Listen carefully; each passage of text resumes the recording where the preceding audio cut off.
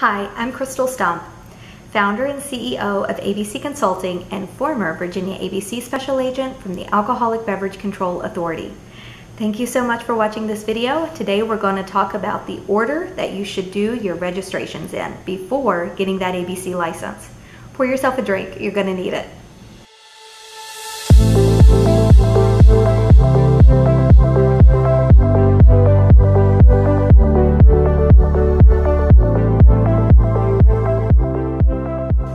Hi, welcome back to my channel. Thank you so much for watching. I really appreciate your support.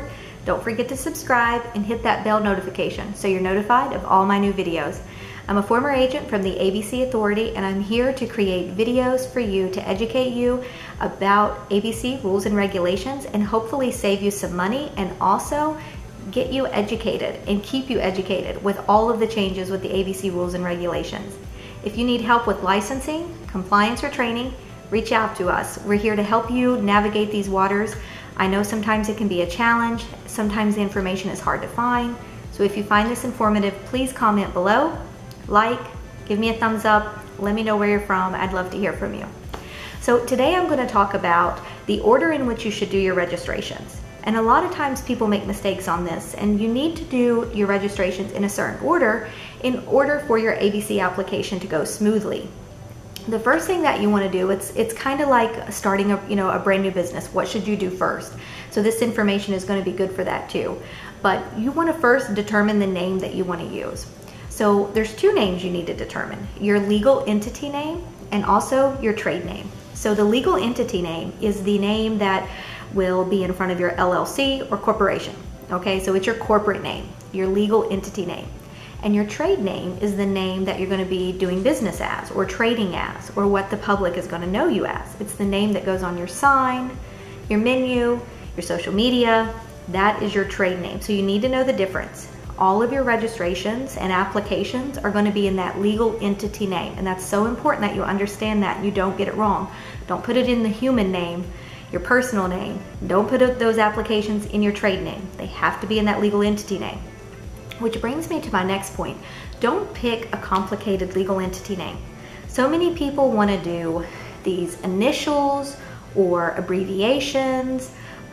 They want to spell things oddly. That doesn't really make sense. And I understand they want it to be unique, but unique is not always great when it's a name that you have to remember all the time, and it has to be perfect for registrations. Because if you get one letter backwards or leave off a letter, or you misspell something in your own entity name when you're applying for a different permit, it is a different entity and your permit could be denied because of that. And ABC can deny you your ABC application or deny you your license if these entity names do not match all of your registrations. So you want to make sure that you pick a legal entity name that's easy to remember and easy to spell.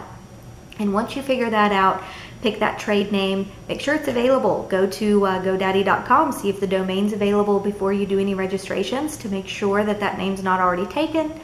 And also check with the United States Patent and Trademark Office to make sure that name is not registered there. That's very important. So once you decide on that, that is when you will then register with the Secretary of the State. And in Virginia, it's the Virginia State Corporation Commission. So you're going to go there and register your legal entity and your trade name at the Virginia SCC. If you need help with that registration, we do that for our clients. We do the SCC, EIN, sales and use tax, any registrations that you need, we're available to help you with. So once you do your SCC registration, the next one that you're going to do is your employer identification number with the IRS. That you can also do online, or we can help you with it. But you want to make sure that, again, you have the exact spelling of the name that you registered with the SCC, and also the correct address so that they match your operating address. It can be a business address, not the physical location address for those two registrations. Then once you get those two registrations done and you have an executed lease and a location that you know you're going to be operating in, then you can apply for your ABC license. And then right before you're operating, you will want to apply for your Virginia sales and use tax. And again, you want to make sure that you apply under the legal entity name. You also have the trade name, but that address must be your physical location. and your ABC application must be the physical location and where you're going to be doing business. So there's a lot to think about with these registrations. Which one you do first, what name you put where, what address you put on which registration form. We know how to do it, we do it all the time, and we know that mistakes cost you a lot of time, and time is money in this industry. No one has time to be on the phone with the IRS for 45 minutes or even 2 hours to try to get a name changed or a misspelling corrected. No one has time for that, and it has to be done right. So if you don't have the attention to detail, then you need to hire someone who does, and we do. We make sure that it's done properly, and that results in a quick approval. So now you know which order you should do your registrations in, and if you need help, we're here to help you.